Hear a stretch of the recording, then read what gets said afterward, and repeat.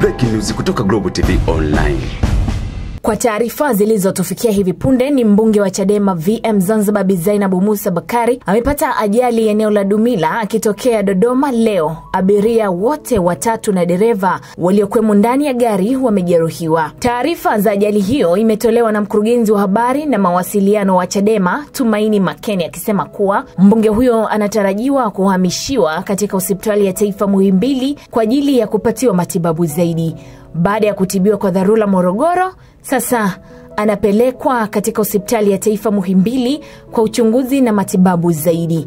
Nikusihi tu mtazamaji wa Global TV, endelea kukaa karibu nasi ili tuendelee kukujuza kila kinachoendelea. Naitwa Given Mashishanga, nikutakia utazamaji mwema vipindi vinavyoendelea. Asante na kwaheri.